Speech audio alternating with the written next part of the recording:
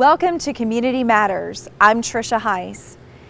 On May the 28th of 2015 marked the 1-year anniversary of the flashbang explosion that rocked our community and exploded in the face of Baby Bou Bou.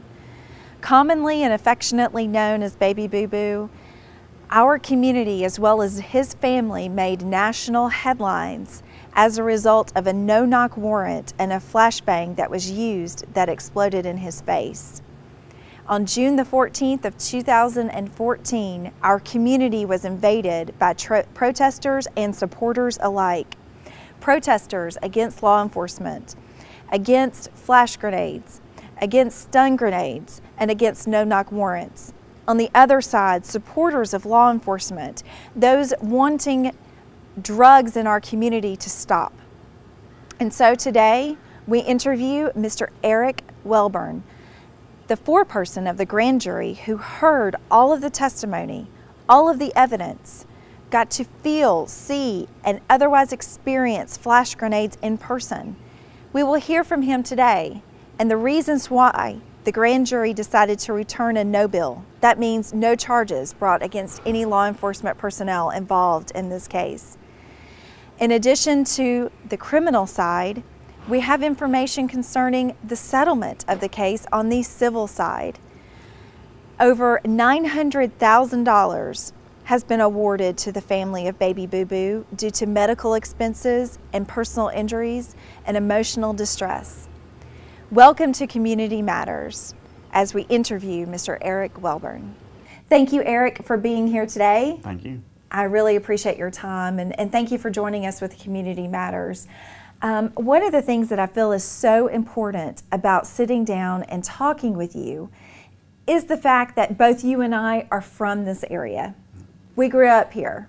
Went to school together. We went to school together. We've known each other literally our entire lives. And sitting down and talking to you and talking about the evidence that you heard and the final conclusion that was reached, I feel like is vitally important, especially to discuss with our viewers. First of all, tell us how it was serving on the grand jury and hearing the evidence and the testimony that was presented. It was tough. I mean, you know, it's emotional. You know, you talking about one, a baby, and then two, people that, you know, live in your community that you've also known for many, many years. And we knew and understood how important it was, and I think with our presentation we wanted to show how much we took it into heart, the whole case. And you know, we are the only group who saw all the evidence, and there's, you know, lots of things that we still can't discuss, but we felt as a group that we did exactly the right thing. And maybe that 15 or 16 page presentment was a little bit long, but we wanted to make sure we got it all out there. Well, ultimately the grand jury, you as the foreperson, wrote a document in which you found that there was not sufficient evidence to move forward with criminal charges against any law enforcement personnel as it relates to the May 28th, 2014 incident. No, not with the laws we were given. There's no way we could find anybody guilty. How long? Or send them to court. Okay. How long was the evidence presented to you? How long did you, as the foreperson of the grand jury and the grand jury members, report to the Habersham County Courthouse? When you serve on the grand jury, it's a 6-month stint. And we not only did that case, we also did the indictments during that period of time. So, but that specific case was, I think it was almost 2 weeks. I mean, we were in the room listening to nothing but evidence from 8 in the morning or 9 in the morning until 5 every day for 7 days straight, Monday through Friday, then came back the following Monday. But we were able to look at it over the weekend, the information we had. What type of evidence was presented that you were able to either see, hear, touch? We got to view a live demonstration of a flashbang grenade. Where did that take place? Over behind Robertson Loop Road, the city of Clarksville has a firing range out there, and it's pretty remote. So the grand jury, in essence, took a field trip out to... Yeah, we all drove out there, and it was very, very hot, if I remember it correct. And we watched a flashbang. Okay. Well, let's talk about the fact that you keep referring to it as a flashbang. I even brought a newspaper article that was published by the Atlanta Journal and Constitution, and this was published in April of 2015, actually April the 22nd of 2015, in which, in this article, the Atlanta Journal and Constitution continues to refer to it as a stun grenade explosion. Stun grenade. I mean, they need to do their homework a little better, I guess. Okay, well, that's why we're here. It's completely different, a stun grenade and a flashbang. I guess it can stun you, but it's technically a flashbang grenade. Okay. My point being this. Living here, growing up here, knowing what we know, you having served as a member of the grand jury, actually as a foreperson of the grand jury, does it bother you at all that outside media, big city media, national media continue to get the information incorrect? Well, absolutely. I mean, who wouldn't it? You know, they want to glorify it and make it, sensationalize it, make it worse than what it is. I mean, did a child get hurt? Yes, a child did, but nobody wanted it. It was a complete accident. Nobody meant for that to happen. But if you're going to talk about it, you need to get everything out there that you can. And I assume that like I said, we're the only group that heard everything, and our decision is what it was because we heard everything. And ultimately, what was the recommendation by the grand jury? Nobody would be charged with anything. Okay. We couldn't find any charges against any law enforcement officer. Did the grand jury have any type of recommendations to law enforcement? No, I mean, we had a list of what we ultimately could charge somebody with, the different laws, you know. I mean, we're not a law enforcement ourselves. We're not attorneys, so we had a list of what possibly could be something, and we had to weigh what the choices were, and nothing even came close. Were there any type of recommendations by the grand jury as it related to training or any type of designated drug task force or the implementation of maybe a regional task force? Yes, we did. We made some recommendations in our presentment. We wanted to make sure that everybody had their training and continuing ed. I don't remember exactly what everything's in the presentment, but I know that we wanted it read at the assembly, you know, for the state representatives, and for them to hear what we dealt with and to try to prevent this from happening again in the future. You know, not just for the baby, who was the only innocent one in all this, but for law enforcement. You know, those guys, they didn't want any of this to happen. Did you speak directly to the members who were involved? We spoke directly with a few, not many. I thought one or two. I know we heard live testimony or recorded testimony, not live, but we didn't have to personally interview all of them. There was no need to. If you could explain to our viewers what the emotional reaction was from these law enforcement officers. You know, they were tore up. They're all decent guys. You know, you got to understand, put yourself in their shoes. You're doing the job, and you know, they're not bad people. They're everyday people that, you know, we know. And I try to put myself in their shoes. What if I was part of this accident and it happened, and you wish you could change it, and there's nothing you can do except, you know, go day to day and try to make up for it. Now, you're aware that the family members of the child that was injured in this flashbang incident that occurred on May 28th of 2015, the Fonsavon family did sue. Are you aware that it appears that that case perhaps is settled? Yeah, I've seen some of it online and on the news, so okay. I can keep up with it. Okay, do you care to give us your personal opinion about that? I'm glad it's wrapping up. I think the baby, you know, he needs to be taken care of. personally think the responsibility falls amongst everybody involved. I think it could have been prevented beforehand myself. I'm just glad we're putting it behind us. I hope it never happens again. Your position, your opinion as it related to what should happen to the law enforcement officers who were involved in this flashbang device that went off at the home of that was shared by the Fonsavong family. And I believe I recall we've either had some type of an engagement, maybe at the grocery store, or perhaps I read something on Facebook about how you initially felt. Yeah, my initial thought of this ordeal, I wasn't happy with it. I was upset that a child got hurt, and understandably, just like so many other people were. You know, I felt, how did we not know there were children in this house? And the ultimate responsibility lies on law enforcement. I'm prior law enforcement military. I was an MP for 8 years.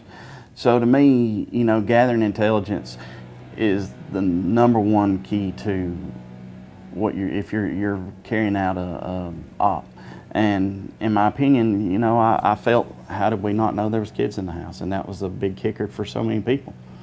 You know, but when you think about it, there was more to the story. Law enforcement wasn't the only ones responsible for all this. You know, when you look at all the evidence and everything that was happening and the big picture, you know, there's more to the story. There's more to the story. And I personally felt, after hearing all the testimony and all the evidence, that Mom and Dad, Alicia and Buncombe, were partly responsible for this situation. You know, I mean, they knew what was going on. Mom admitted on national television under recordings. I mean, she swore that she was aware there was.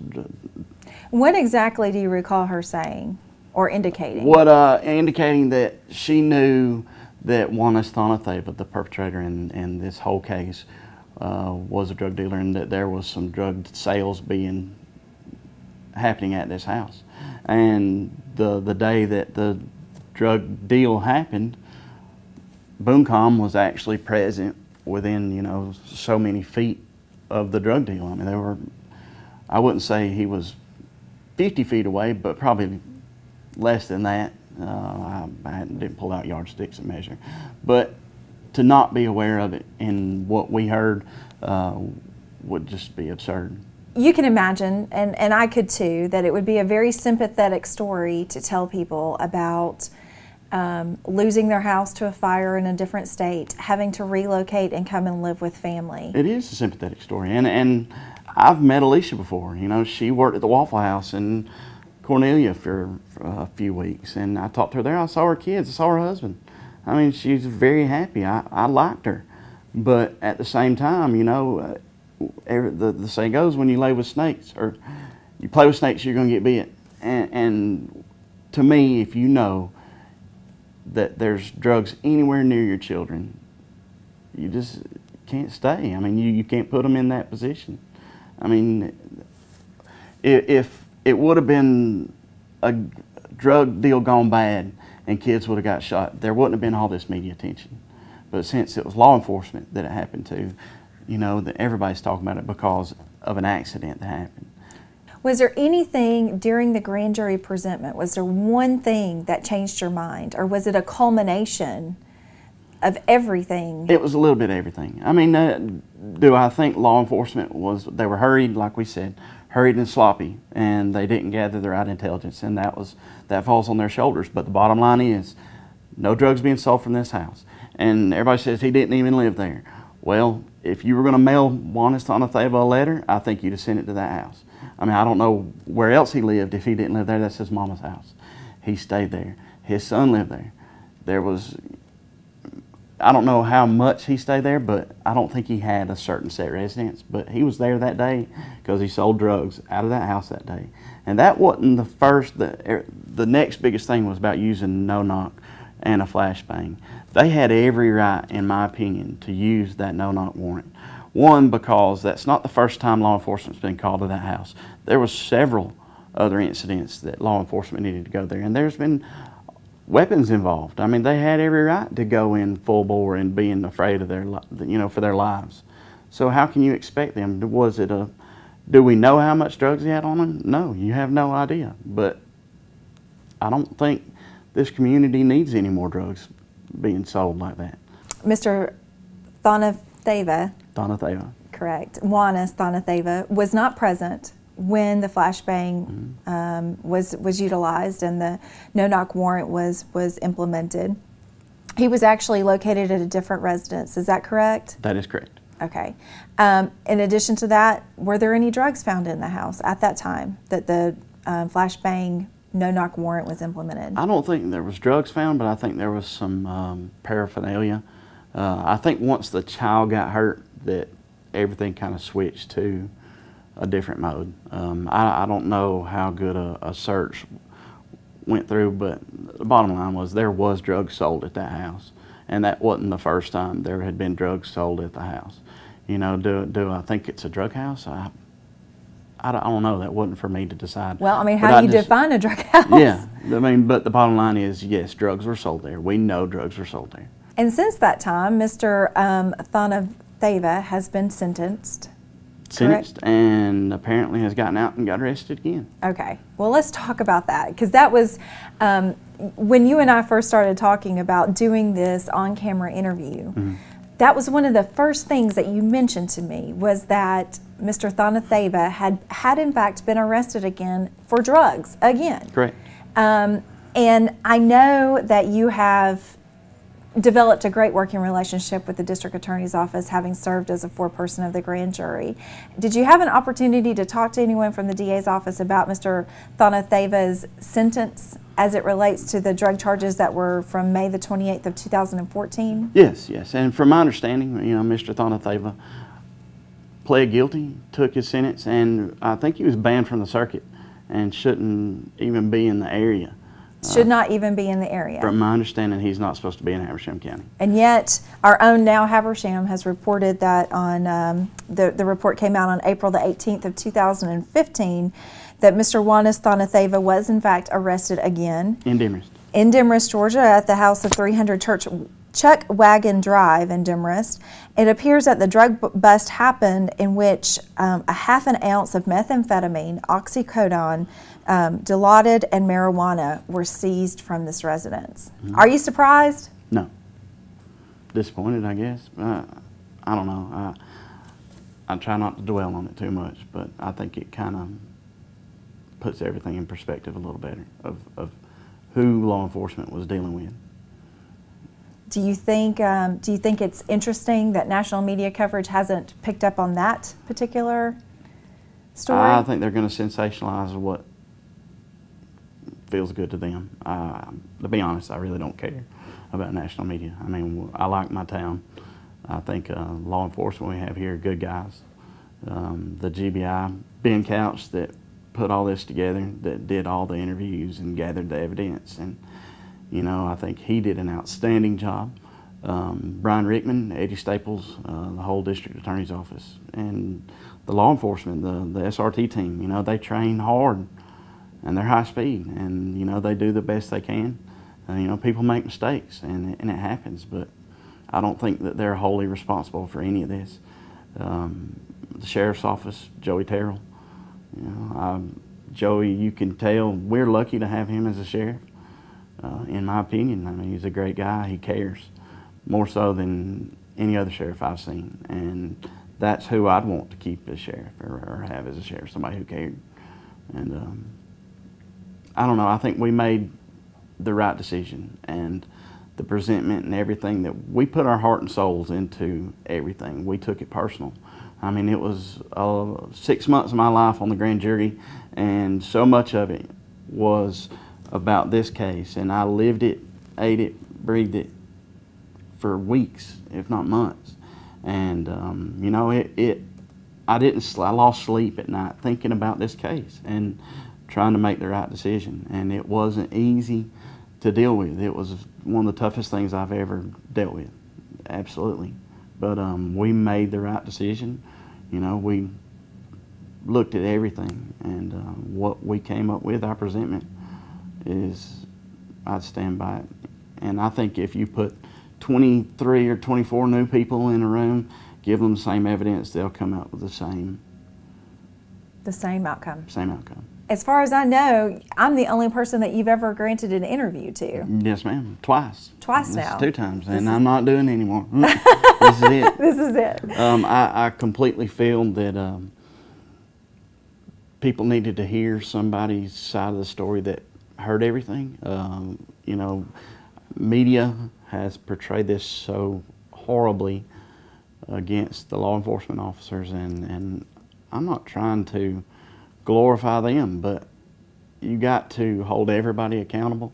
I think society nowadays has a real bad issue of not everybody not being accountable for their own actions, and I completely think that more than law enforcement was to blame. You know, they're not the bad guys in this. One of the things that the grand jury recommended in their presentation was additional training, and maybe perhaps looking at a restructuring of the drug task force, and some of those things have happened. Yes, there's the new regional drug task force. The drug task force that we had before is disbanded. I don't think anybody who was involved with it's involved with the new one. It is headed by the GBI, and there's a lot more checks and balances, and I think that's a good thing. And anytime we can give them better, more training is a good thing. That anything that helps them do their job to the best of their ability is good to me. And you know, one of the good things as being a grand jury, we get to make a you know, I guess we get to view things and give our ideas of what could be improved. And we definitely want to give law enforcement more money to make themselves better. You know, to have sensitivity training, to be able to interact with the community, and one other thing, to not have incidents like this happen again.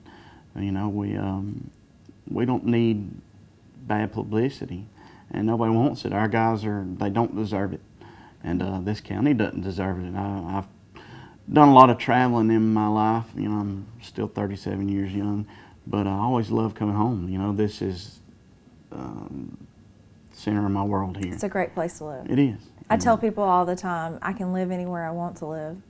I choose to live here. Yes. Yeah. Well, I can't live anywhere I want to live, but yes, you could if you wanted to. I love living here. This yes. is this county.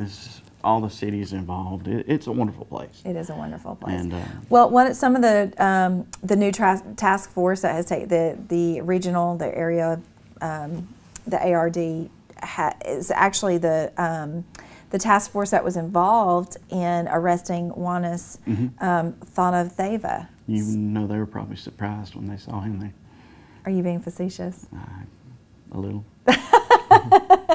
So I see Agent Posey's name, Mitchell Posley, who's in charge of the drug task force, who's an agent of the GBI. I see his name pop up too often. Yeah. Too often for our area, for certain. So, do you have any parting words or anything else that you would like to add? No, I just I appreciate being able to do what we did. I don't ever want to do it again. It was tough. It was hard dealing with. I appreciate everybody involved, all the law enforcement, the district attorney's office, and you know, the family. I hate it for the family. I hate it for Baby Boo Boo. Like I said, he's the innocent one in all this. You know, he's the child who was injured, and unfortunately, so many things aligned for this to happen, and maybe we won't ever have to deal with it again. Okay. That's my hope. Thank you to Mr. Eric Welburn, who served as the foreperson of the grand jury, hearing and seeing and witnessing the testimony presented by the District Attorney's Office, the Sheriff's Department, and the GBI, and returning a no bill of any type of criminal charges against our law enforcement. This is our community, and I, as well as our staff with Community Matters, are very proud to present our community with local Community Matters. Thank you once again.